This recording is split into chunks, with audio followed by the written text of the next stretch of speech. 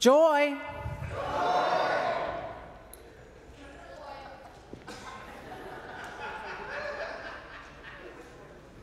Good morning. Good morning.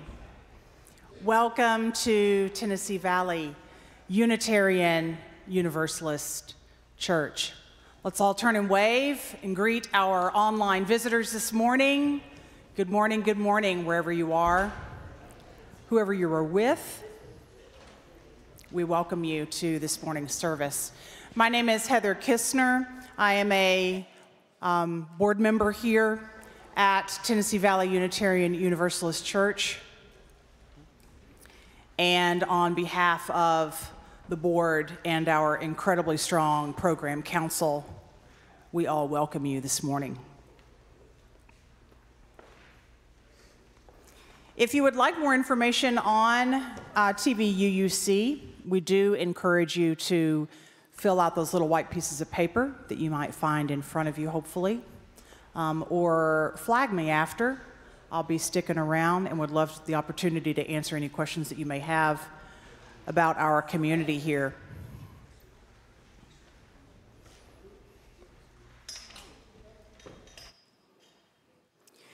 As you enter this sanctuary, you did pass a youth religious education table. Miriam Davis is here this morning. We have an incredible RE program. If you have questions about the RE program and all of the exciting stuff that we have with our young ones, don't hesitate to ask and inquire with Miriam on how your family can be a part of that program. We have two announcements before I come back up and give a final couple of them. So I will welcome Diane Fox up to give an announcement on the auction.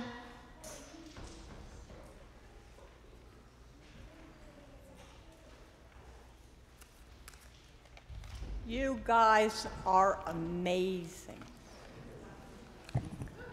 I mean, we, the auction committee, are so excited by what everybody has submitted into the auction. It's incredible.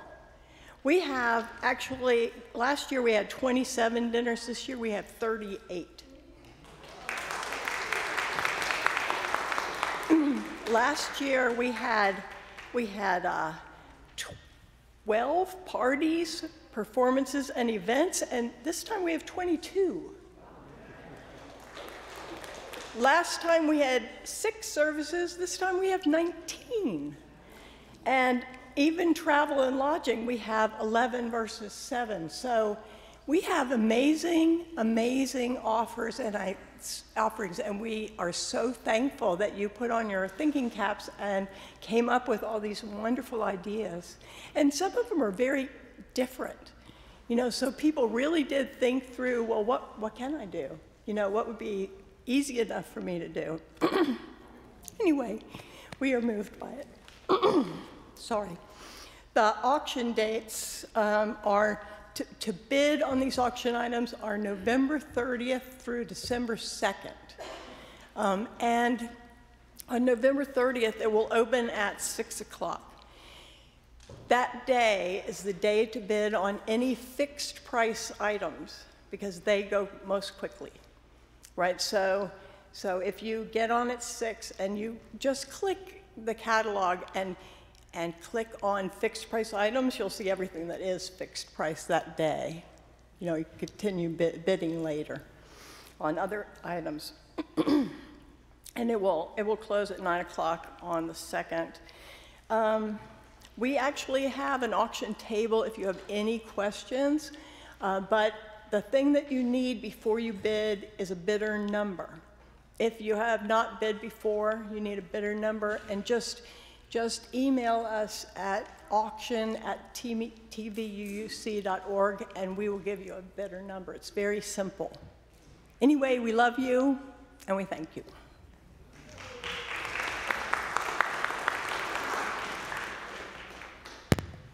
All right, our second announcement, Barbara Lamb would like to come up and speak about a very important event happening.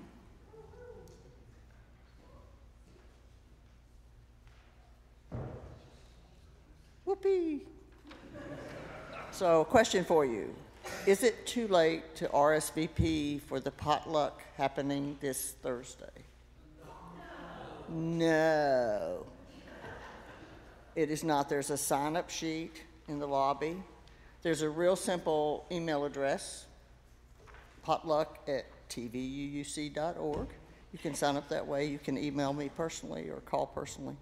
So here's question number 2. What if you wake up Thursday morning and say, wish I had signed up for that potluck?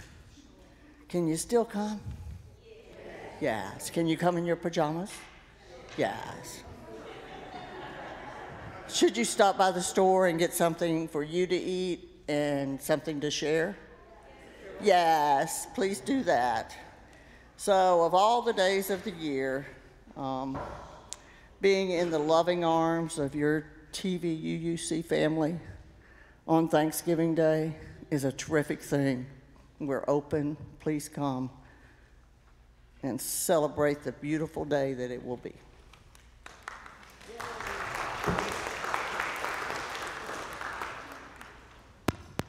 Thank you, Diane and Barbara.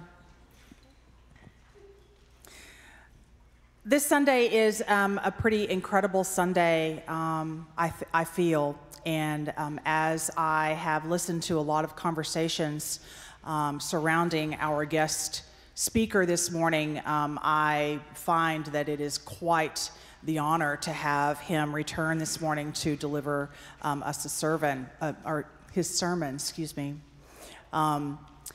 Reverend John Buehrens is gracing us with his presence this morning. Many of you have heard him speak before. Our church has had 2 UUA presidents, and Reverend John Buehrens is one of those 2. We definitely want to provide him a warm and loving welcome this morning. We will be celebrating his gift that he provides us all after the service. I hear that there's a cake in the fellowship hall and some treats. So please allow me to just give a round of applause for him. I know that there will be more than just this one.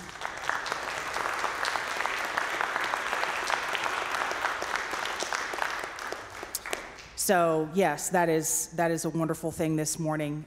So as we move forward in our morning together, please silence your electronic devices, and thank you to each and every one of you for being here.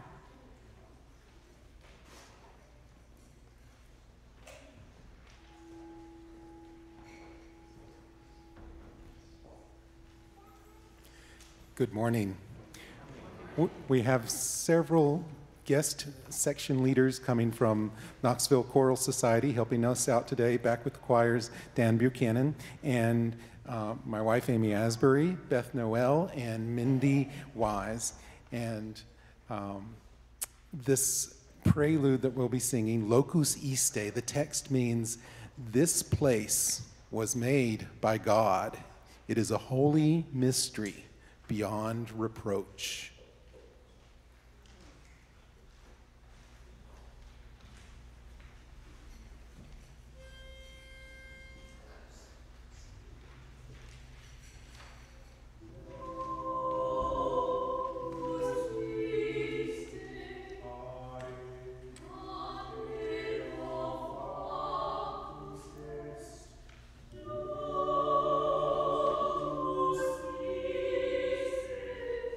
Amen.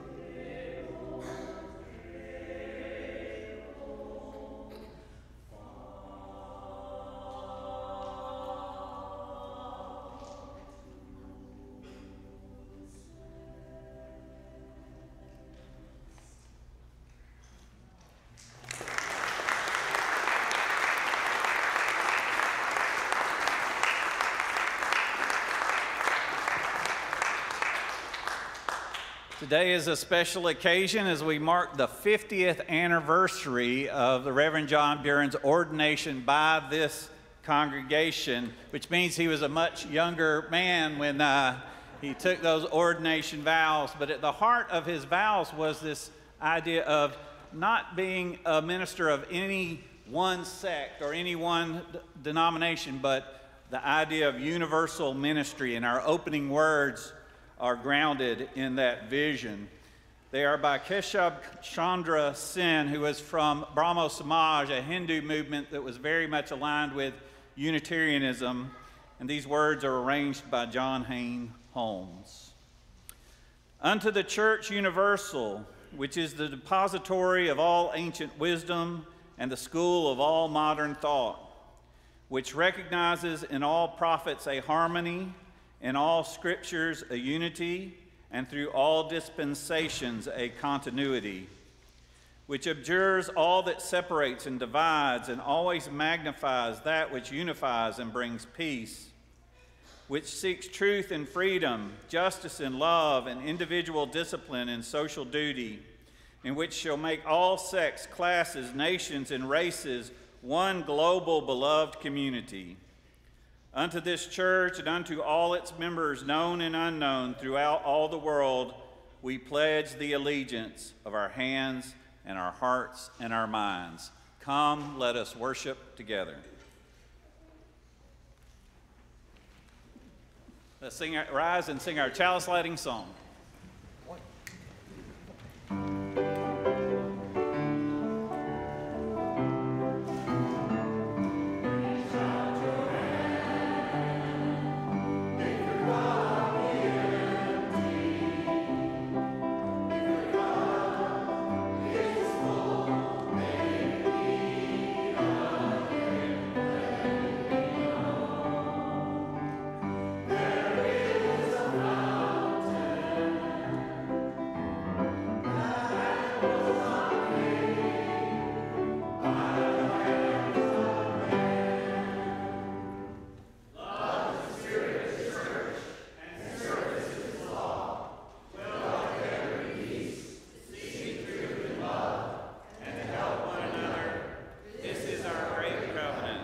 Let us join together in our opening hymn, which is 349 in your gray hymnal. We gather together.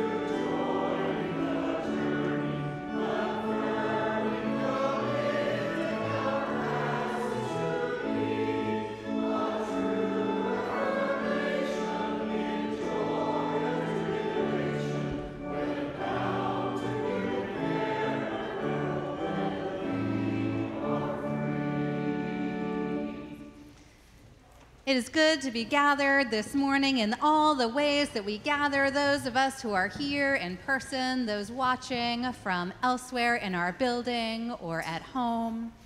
Welcome. I have a story to share today that's adapted from one by Isabel Paglia called The Box. Can anybody guess what might be featured in this story?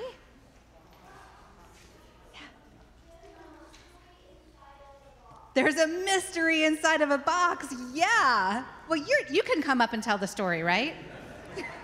Yeah, you are exactly right. It began with a box with a mystery inside of it. It is a box that just showed up one day in the middle of the forest. And it wasn't a huge box, it was, about that size. But the interesting thing about it is that it had 2 holes poked in it. And when the animals came close and looked at it, they saw some eyes. And they said, "What in the world? Who brought this box here? And what is it doing here?" And you know, I think there's somebody inside this box. Well then, as the animals crept closer, the box started to shake. And they said, whoa, well, there is somebody in there. And what do you think the animals did? Ran away, let it out. You know, actually what they did, they wanted to be welcoming, and so they said, hey, welcome to the forest. And they said it really loud to make sure whoever was in the box really heard them. And they said, hey, come on out. It's really nice. The sun is shining. It's nice and warm. You don't have to stay cooped up in that dark old box. And the box stopped shaking. And then they heard something. And what they heard was this croaky, creaky voice, and it said, no! And the animals all took a step back. And they kind of wonder, like, why doesn't whoever is in that box want to come out? And they started to make some guesses, and the bear said, maybe whoever's in there feels like they're really different and like they don't belong. And the hare said, maybe they were outside and they saw somebody who was really mean and scary and had really big claws and chased them, so they were scared and they went inside the box. And all the different animals had different guesses, and they were kind of along the same veins. Why would somebody not want to come out of that little box? And then the wise owl said, you know, if we don't know what happened to whoever's in that box, but if some of these things might be what happened, maybe whoever's in that box is afraid of us. And so all the animals took a step back. And they started to think, well, what could help make whoever's in the box not be afraid of us if they're afraid of us right now? And they started to come up with some ideas. And finally, the squirrel said, oh, I know. Let's put on a big celebration. Let's entertain them so they know we're not scary. Maybe we could be like a circus. So they did that. So they got costumes on, and they did somersaults, and they dressed up like clowns, and there was so much noise and music and brightness. And what do you think happened? Nothing. Nothing happened. And the sun was sinking, and it was getting cold, and so the bear said, that's all right. We'll try again tomorrow. So the next day, the animals conferred again in the morning and said, what do you think we should do? They said, you know, if I'd been in a box for a whole day or more, who knows how long, I'd be getting kind of hungry, so maybe we could have like a welcome party. So they brought all the best goodies. What's something you like to eat at a party?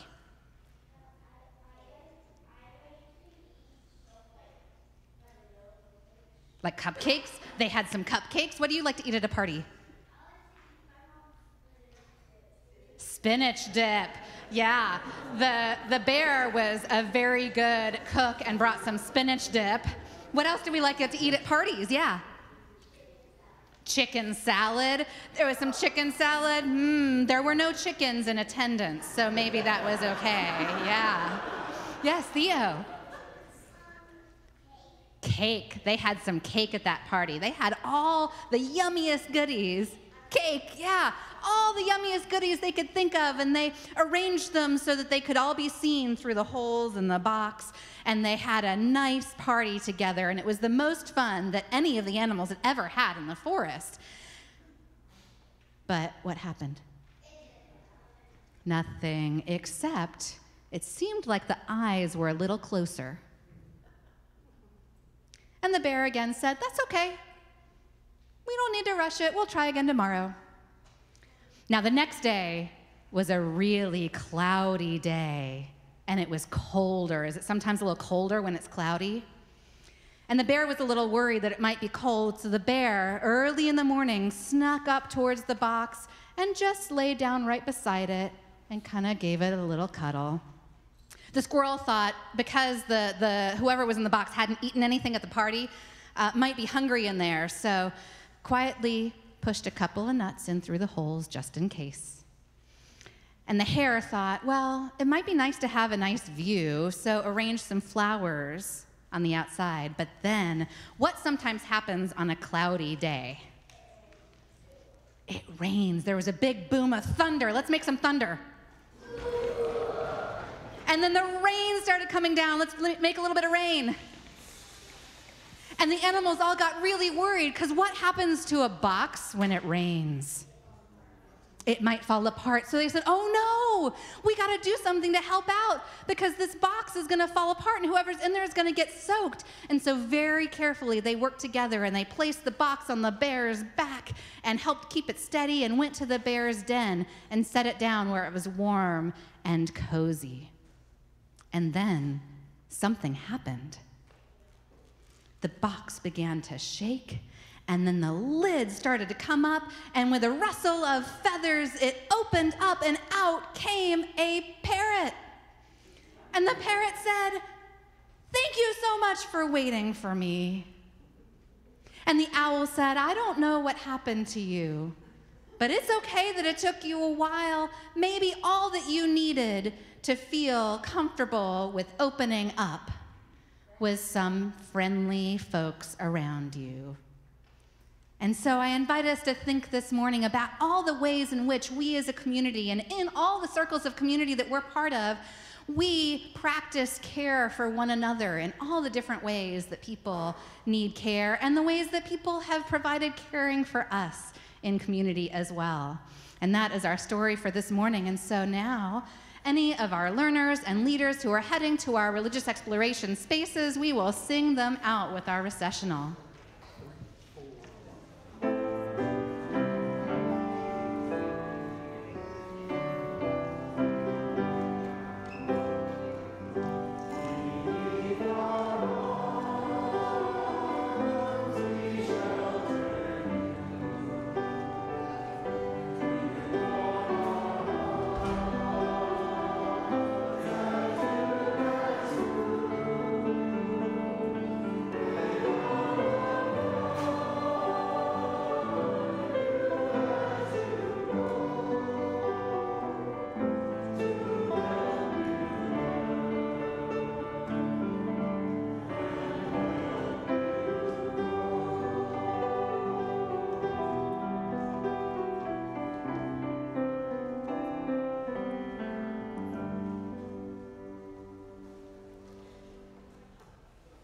Good morning.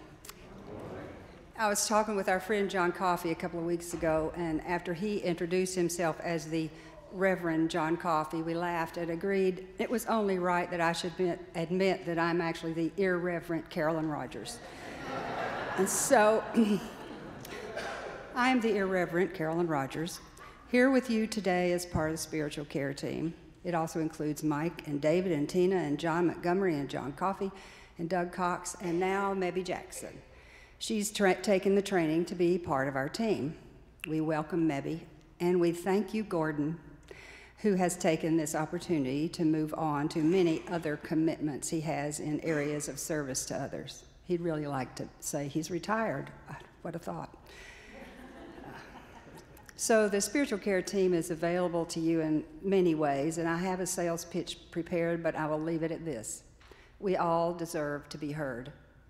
On one of our second Sunday listening booths, the spiritual care team member who had a booth invited someone to sit down, and that person hesitated, said, "I shouldn't," because someone with something really important to say might need it. We all deserve to be heard. Call us, we'll listen. So, as part of the spiritual care team, part of our service to members and friends, I also help coordinate volunteers who want to help provide meals and rides and visits. So even though the spiritual care team is a group of trained volunteers, trained in active listening, we're not the only volunteers who are active in providing a valuable presence to others in our community. First off, though, I would like to say it's a joy to have John Buehrens here, and so many familiar faces from that era. I was recalling that a child dedication for my son in 1978. Thank you again. And there are stories a lot older than that in this room. So it is with a mixture of sadness and joy that we report A new home has been found for Bobby and Beverly Clark's cat, Jack. It's sad because the Clarks will really miss Jack, but they had to give him up because they couldn't take care of him anymore. And it's a joy because Jack is now safe in his new home with Alice Woody. Be sure to sign her thank you card. This is just one of the joys of the work of all of you who volunteer. As David Massey reports, finding a new home for a 10-year-old cat is no easy task, but it all worked out thanks to Alice's feline hospitality, Mary Rogy's sage cat care advice, David Massey's Facebook posts, and Bobby and Beverly driving Jack all the way from their home in Union County to Alice's home in South Knoxville, with Bobby taking the whole trip to keep Jack calmed down. It takes a village to rehome a cat. And in the meantime, we continue to send healing energy to Beverly and Bobby. Please keep Holly Cannon and family in your prayers as they continue to deal with the loss of another IVF. She says she is so grateful she says these words, "I am so grateful for your support and comforting words. Truly, the choir and TVUUC as a whole has been such a grounding presence in this painful time." We also send light to Alan Braswell, whose father's been diagnosed with cancer and is struggling. Alan, whose mother died just about a year ago, is so glad to be able to spend time with his dad. Both he and his father take comfort in the presence of the family cat, Toby, who is keeping vigil. So this past week, we've been recognizing Transgender Awareness Week, which is set aside to help increase understanding about transgender people and issues that members of the community face. Transgender Awareness Week precedes Transgender Day of Remembrance, which is tomorrow, November 20th. It's an annual observance that honors the memory of trans people whose lives were lost in acts of anti-trans violence. So you are probably aware of the recent actions of the Proud Boys, who left a threatening banner and hate stickers on the windows at the Knox Pride Center earlier this week. This act of hate was particularly poignant since the banner and stickers appeared Monday morning, November 13th, the first day of Transgender Awareness Week. I have the privilege of being one of the chairs of the Pride Interfaith Knox Coalition, and we drafted a statement of support for Knox Pride, which you can find posted on Members and Friends Facebook page. When I sent this to Knox Pride, when I sent this statement to Knox Pride Center, Story Van Ness, a powerful trans woman who's their program director for trans and non-binary support, immediately responded, "Thank you all for this and for being partners, allies, and friends." So be sure to sign the card of support for the work of this center that's making such a positive difference in the lives of so many of our LGBTQIA+ siblings. Also, Dick Trowbridge is having surgery on November 29th. Keep him in your thoughts. And this week, keep Carolyn Franks in your thoughts as she has her long-awaited hip replacement. Jim Reynolds shares this request. Cindy is his wife. Cindy's stepfather, Colonel Ed Morrissey, passed on Tuesday, November the 7th. We would appreciate the church remembering us in the weeks ahead. Yes, Jim and Cindy, we're sending you light. And today, we're thinking of our faithful friend, John Montgomery. He is recovering from minor surgery that he had on Friday and reports that everything went well. Speaking of his faithfulness, I saw him here Friday morning cleaning and preparing the building for today's service. Now, his surgery was that afternoon. Even though he had not been allowed to eat since midnight the night before in preparation for surgery. So thank you, John. And many thanks to the members of the Knoxville Choral Society helping us as section leaders in our choir today. Be sure to go to the fellowship hall and sign the multitude of cards, some of which we didn't even announce today, so do that. We all know dear people who are carrying the sadness of loss and uncertainty of the future, and we honor your privacy, those of you online and here today. We honor your privacy and your pain alongside these we have shared today. Let us also rest in the comfort of sharing our time together. Please join as we sing to send light and love to all of these today.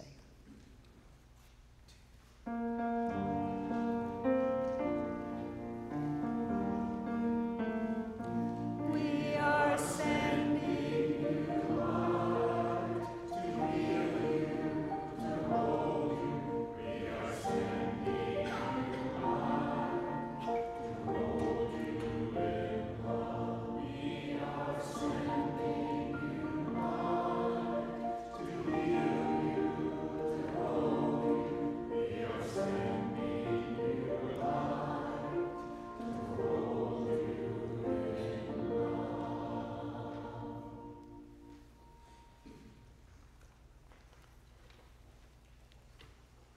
Our reading for the morning comes from the late Gordon McKeeman. Ministry is a quality of relationship between and among human beings that beckons forth hidden possibilities. Inviting people into deeper, more constant, more reverent relationship with the world and with one another. Carrying forward a long heritage of hope and liberation that has dignified and informed the human venture over many centuries. Being present to and with and for others in their terrors and torments, in their grief, misery, and pain. Knowing that those feelings are our feelings too, celebrating the triumphs of the human spirit, the miracles of birth and life, the wonders of devotion and sacrifice, witnessing to life-enhancing values. Speaking truth to power, speaking for human dignity and equity, for compassion and aspiration, believing in life even in the presence of death. Struggling for human responsibility against principalities and structures that ignore humaneness and become instruments of death. It is all of these, and much, much more than all of them, present in the wordless, the unspoken, the ineffable. It is speaking and living the highest we know, and living with the knowledge that it is never as deep or as wide or as high as we wish. Whenever there is a meeting that summons us to our better selves, wherever our lostness is found, our fragments are united. Our wounds begin healing. Our spines stiffen and our muscles grow strong for the task. There is ministry. And two other readings. First, from the Gospel of Luke. For unto whomsoever much is given, much shall be required, and to whom we have committed much, of that one they will ask the more. And from one of my early mentors in leadership, the late John Buehrens, an African-American Unitarian Universalist educator. These words: anyone can be a leader. Leadership is nothing more than having something left over after taking care of yourself, to care for another, and for serving that vision of community, beloved community, which we try to tangibilitate right here. There end our readings.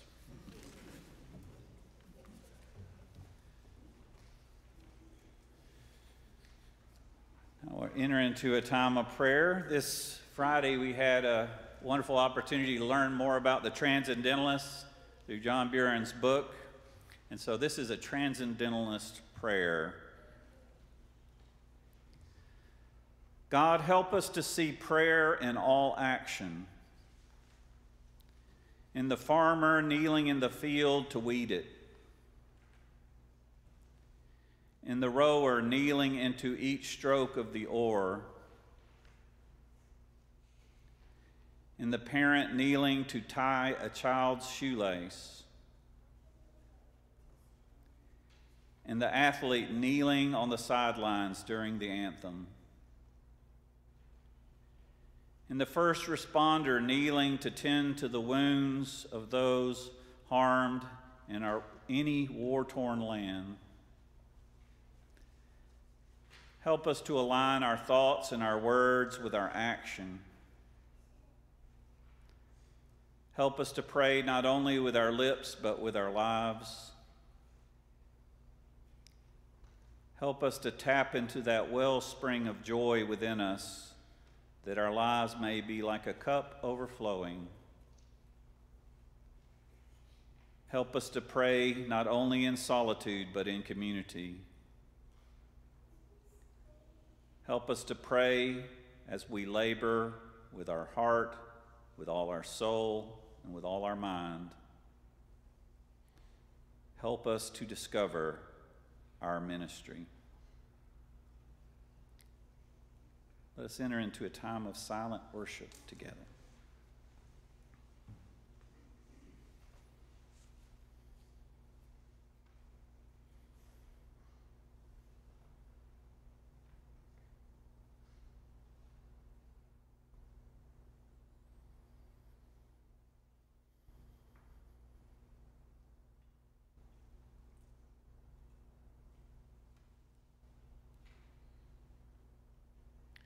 Amen. You may remain seated for our second hymn, which is hymn 32 in the gray hymnal, Now Thank We All Our God.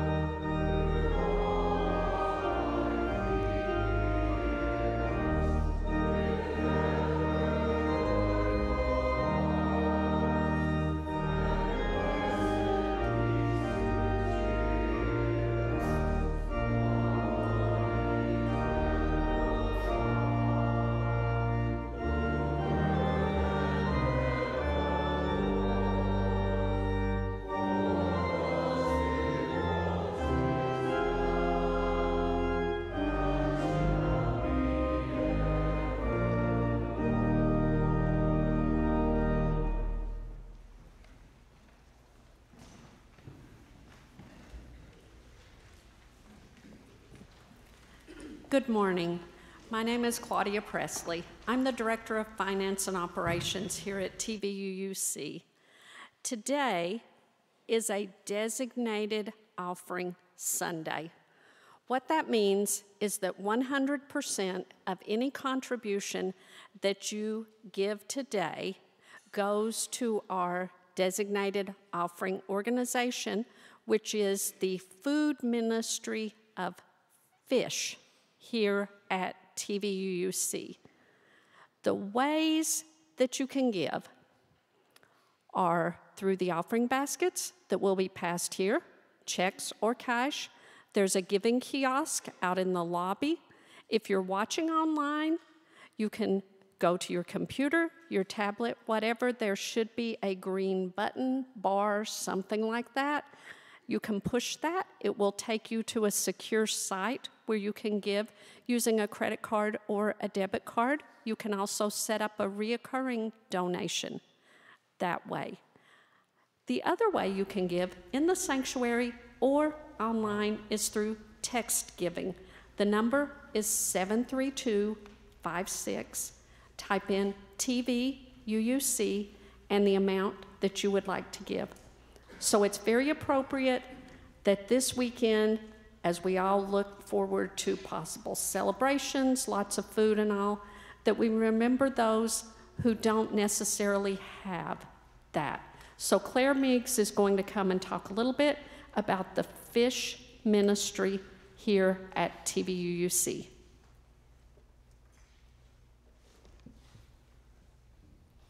Good morning. As Claudia said, I'm Claire Meigs, and I'm coordinator of our fish team here at the church. So for those of you all who don't know about FISH, FISH is a local organization that provides food for those in need right here in Knox County. TVUUC has been part of the FISH organization for many years, so since the 1970s. Many TVUUC members over the years have been volunteers for FISH, and they have passed the torch on to a succession of volunteers who've continued the mission of feeding those in need. We have a great group of volunteers here at the church, but we're not alone. FISH is a community-wide endeavor, so we work with churches throughout Knox County to help with this huge ongoing service to those who are in desperate need of assistance. So that means we even have to work with Baptists and Catholics.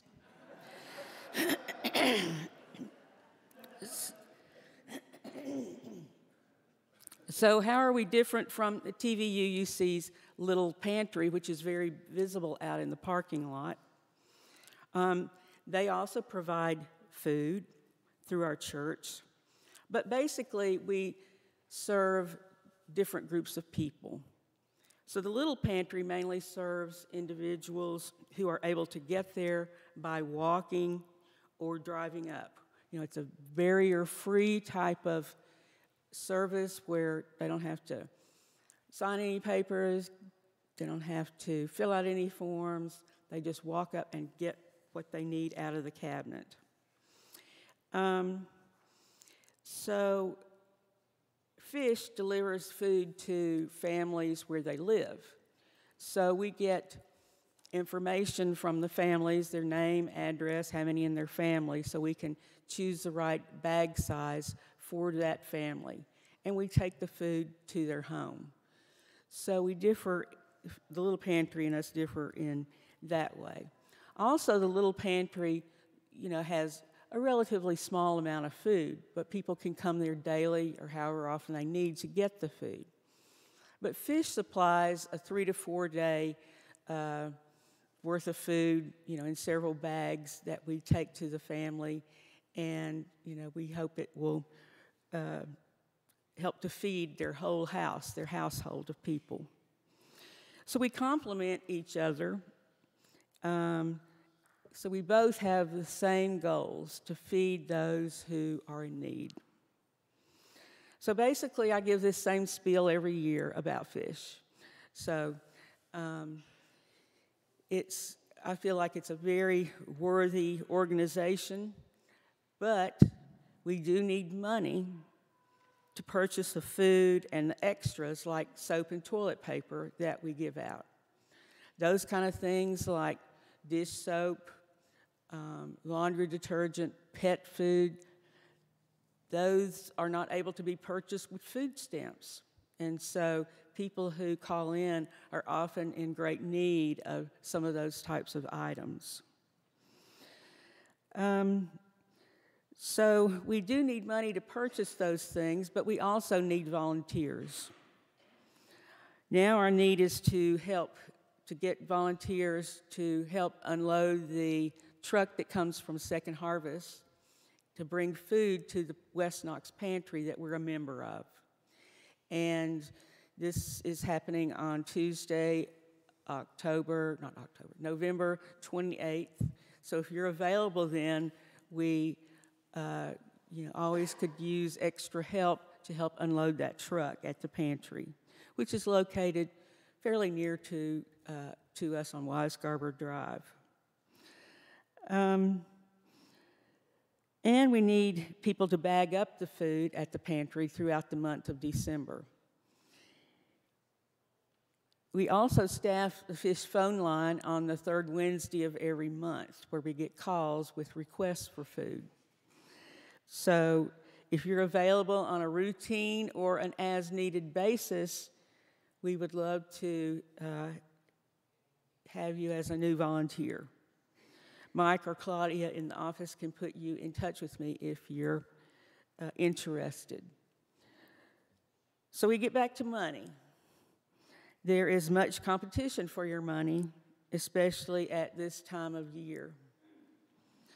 Hopefully, the important work that Fish does in our community will continue to get the financial support that is needed from TVUUC. So we're very dependent on that.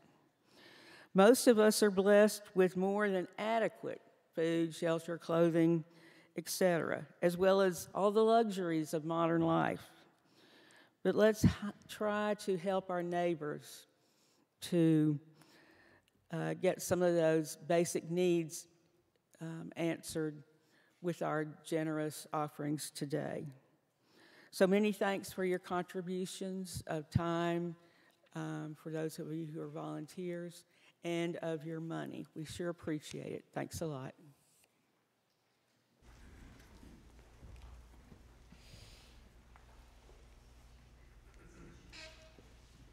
For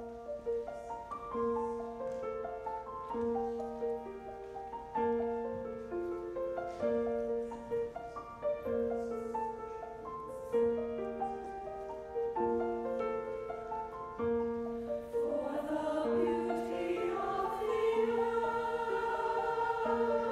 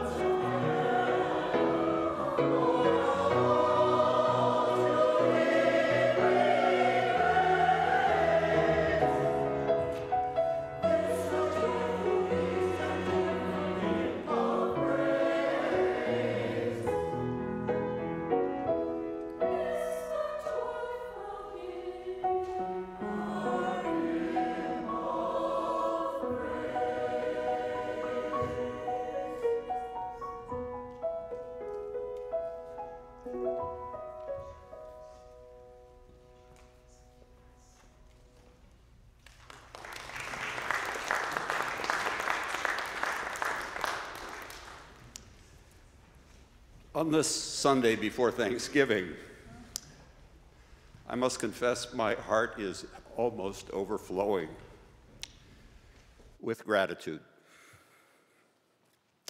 First to Chris for the gracious invitation to return here on this anniversary. To Jenna and Bob Mashburn, who have been so wonderful in hosting me. To the people still alive and kicking here after 50 years.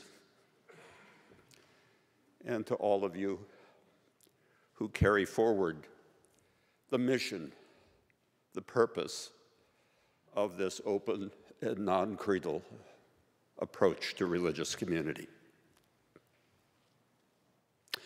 Above all, I'm filled with gratitude that I was so lucky as to be called as the leader of this congregation 50 years ago. Because it was even then a congregation that knew that it had a mission. Religion defying oppression, siding with love, supporting human rights, joining with people across confessional lines to feed the hungry, to bring about beloved community. When I speak to others about this place, I say, I was just astonishingly given the grace to start with a congregation that knew its job, so I could learn mine.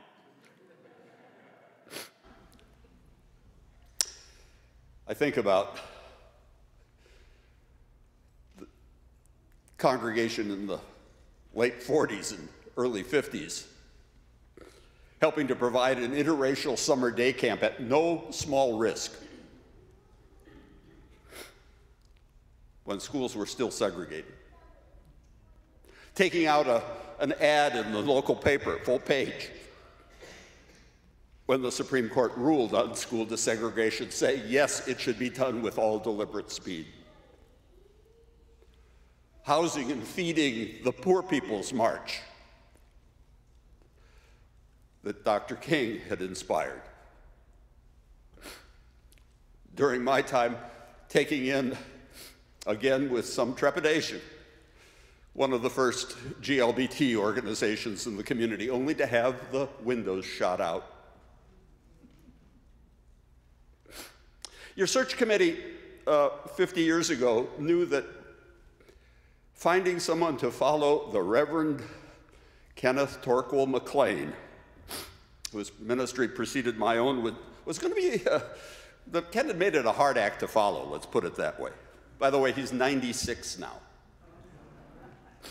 Still sharp, engaged, and pastoral. Oh my God. You can't phone the man without him telling you about somebody else who's in the hospital. So they cast a rather wide net back then. They asked literally dozens of ministers to put on tape answers to a few pointed questions. And one of them was this: is God, if any, within us or beyond us? And I answered, if anywhere among us. And then followed it by citing Martin Buber's I, thou, and various Unitarian thinkers of the same vein. And when the committee told me that they wanted to present me to the congregation as their candidate, I almost broke into tears. I do that rather easily. They later called me the weepy UUA president, because that's a fit response to unmerited grace. Talk about being a community of faith. You put your faith in me when I was 25 years old. And you know why I accepted? Because although two other UU search committees had also asked me to be their candidate, those congregations were smaller more unsure, and more fragile, and I figured this one might last even when I screwed up. And boy, did I. Every time Bill Keenan or Leroy Graff or one of the other elders of the congregation, usually department heads at the university, invited me to lunch at the faculty club, I knew that I was being, as the Quakers put it, eldered. Because it's often said that it's not ordination that makes a real minister. It's doing several tough funerals. And I did quite a few here. The first I remember was for Jeff Jefferson, an African-American elder that I'd met only once in the hospital just before he died. And the funeral wasn't at the church, but at a funeral home in East Knoxville. And I brought to the occasion my collection of rather stoic, rational readings about facing death that I'd assembled during my apprenticeship among white New Englanders. This was not the occasion when a black woman stood up and muttered, "Preacher, push off from shore." That came later when I was a guest in a black pulpit here. But it could have been, because the folks in the funeral home just looked at one another.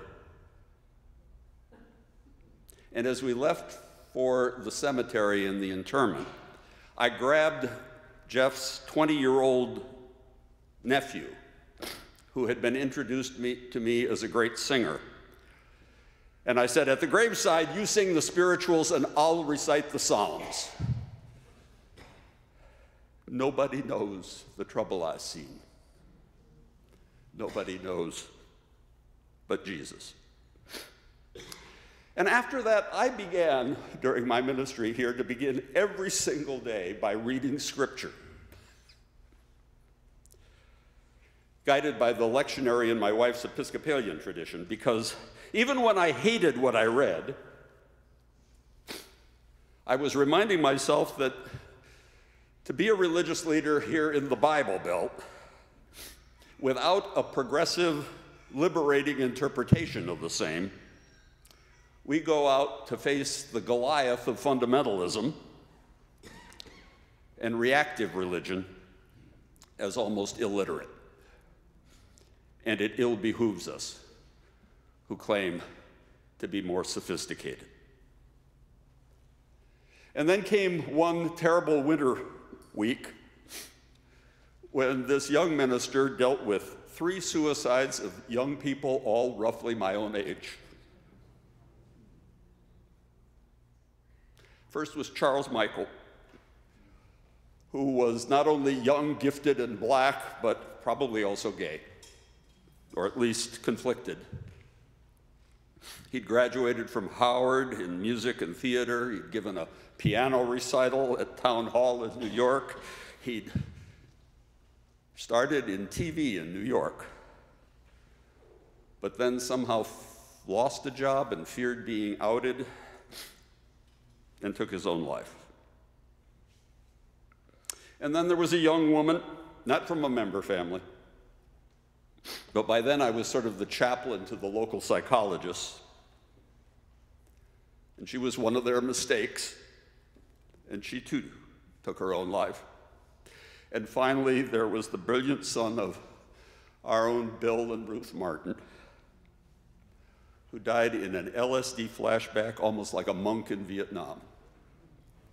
And I will never forget how before the memorial service for Charles, I had to send my dear wife, Gwen, who is also clergy, to minister to Ruth, while Wade Till,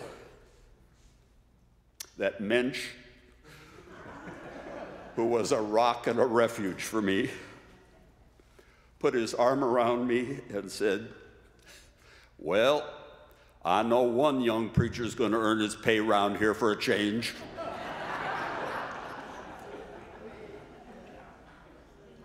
Wade, you know, was a white cousin of, a distant cousin of Emmett Till. and I sometimes spoke of him to my colleagues as my white Mississippi anti-racist golf ball salesman. May he rest in peace and power. When I went out to do some inherently dangerous things, much in the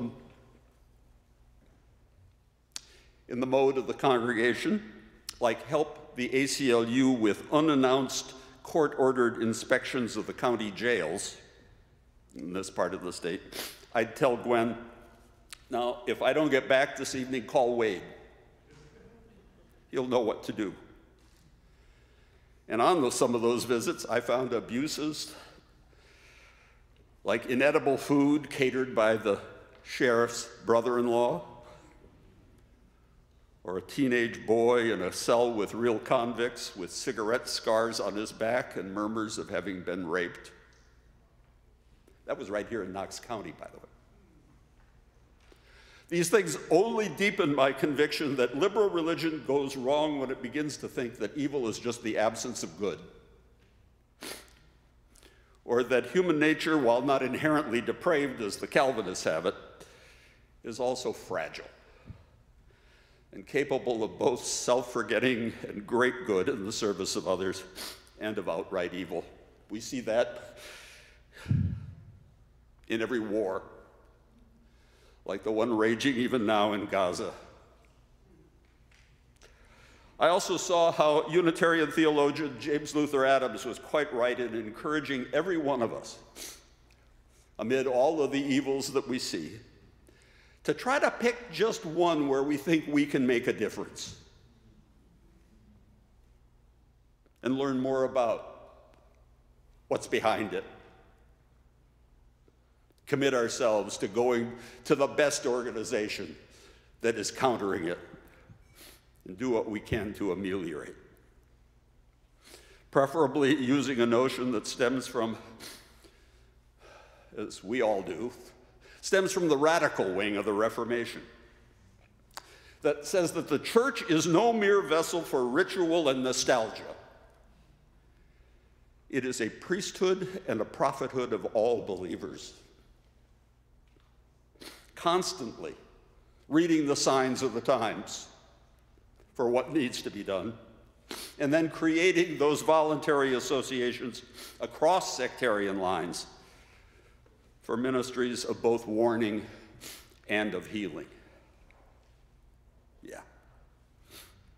I hope you know that virtually every important, powerful voluntary association in this state, from the ACLU to Planned Parenthood to the Sierra Club, got its start among Unitarian Universalists. When I was here, the church cooperated with the Sierra Club, whose president was a member, in the very first celebrations of Earth Day. We opened the first recycling place, before local government did much, in the old parking lot. We even joined in a joint statewide advocacy for a bottle bill. I hear you still haven't passed it. That is container deposit legislation. And I ended up appropriately feeling a bit naive. I hadn't known that the Speaker of the House, who went on to be governor, was also the largest beer distributor in the state, and the bill was dead on arrival.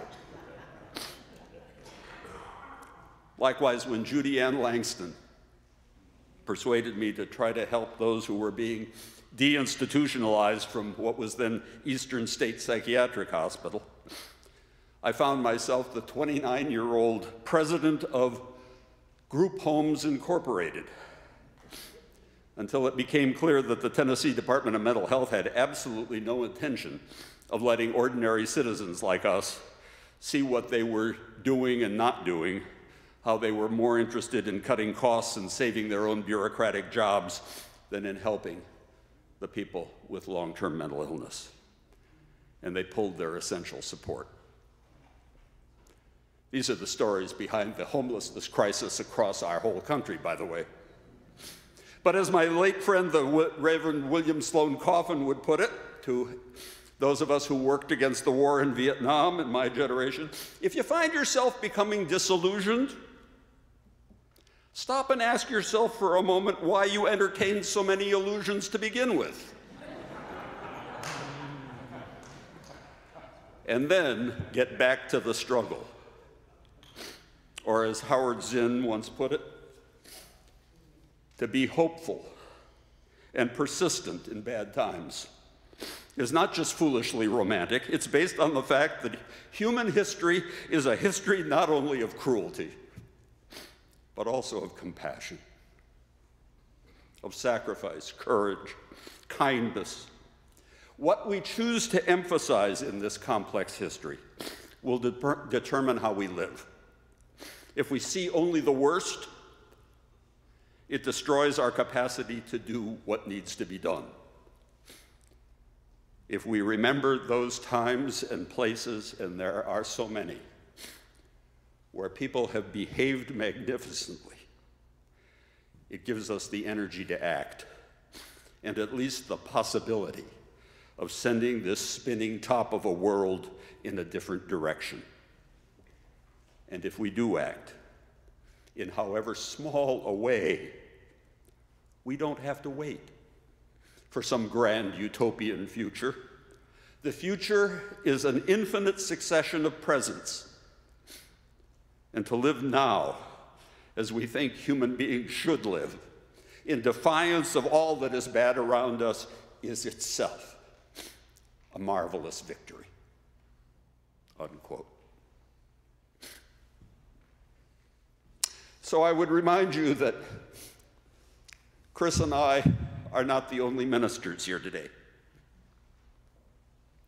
We heard that in the reading. We're just the sorry schmucks who decided to serve and become financially dependent on you.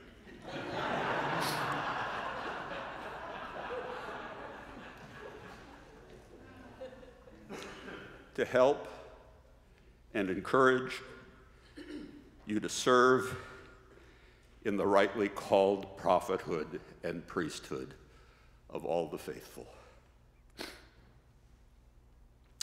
That's you, and you, and you, and you, all of us. It's those who died in this very room protecting children, grounded in gratitude for the gift of being here together, called into beloved community, shaped and encouraged and made wiser by the process through the years, giving us a reason to praise and worship and pray together week after week, to embrace life even in the face of death, to be made stronger in our faith and devotion to the loving transformation of evil into good. That's our job. At my ordination 50 years ago, I felt so unworthy of the call that was being placed upon me, both to the ministry of this congregation in that time and place and to the service of the Church Universal, that I asked dear Karen Yarborough, who was then the music director, if she could have the choir sing a Brahms setting of Psalm 51. Create in me, O Lord, a clean heart and a right spirit within me. David Asbury so beautifully asked me what I wanted for music in this service. I said I'd like that prayer for all of us, because I think it'll help all of us discern our own ministries in fulfilling the collective dream of beloved community. And Chris picked up on what I had in mind and reintroduced into the liturgy something I learned here during my last visit. Reach out your hand if your cup be empty. If your cup is full, may it be again. Let it be known there is a fountain that was not made by the hands of men. In time, of course, we'll all be among the dead, I just pray to be among the Grateful Dead.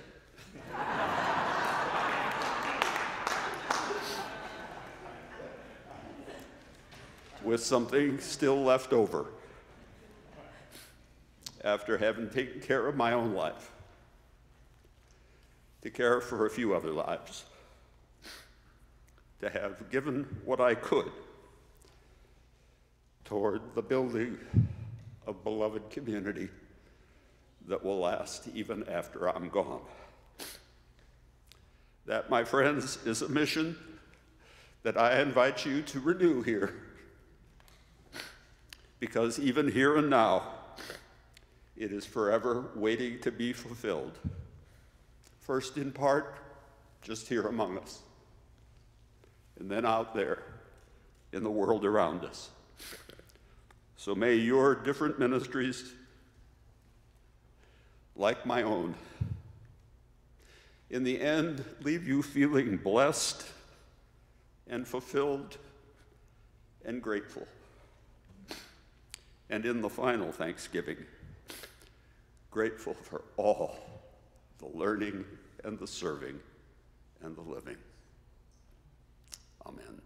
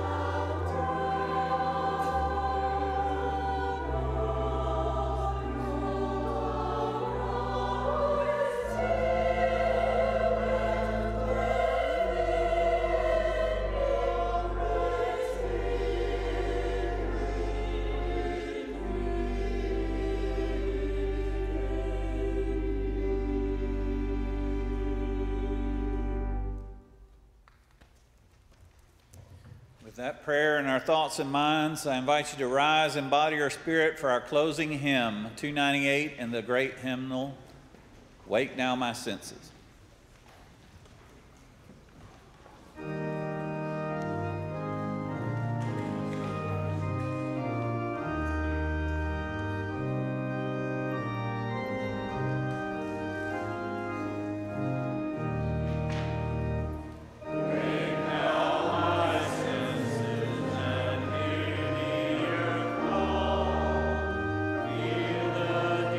Power of thee.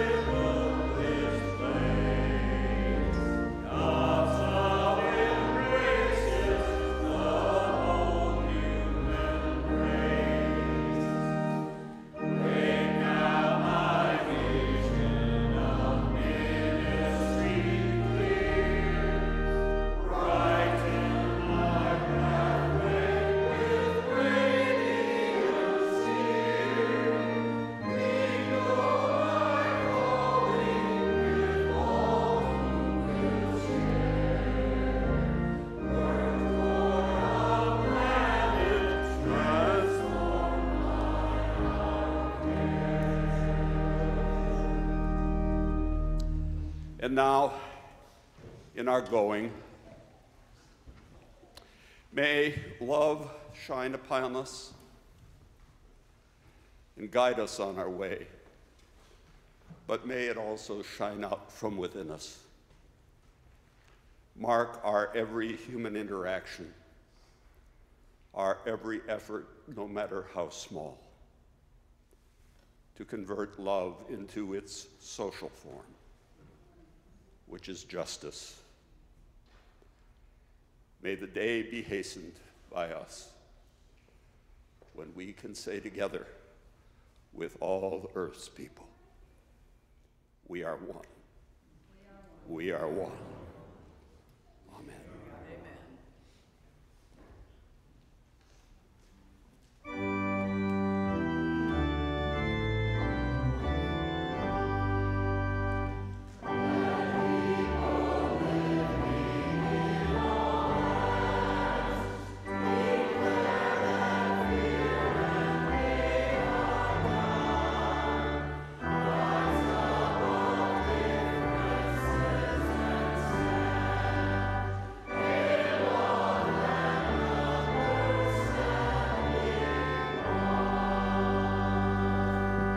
We invite you to join us for a special reception in honor of John Buehrens, but at this moment, I invite you in our last act of worship to turn and greet your neighbor.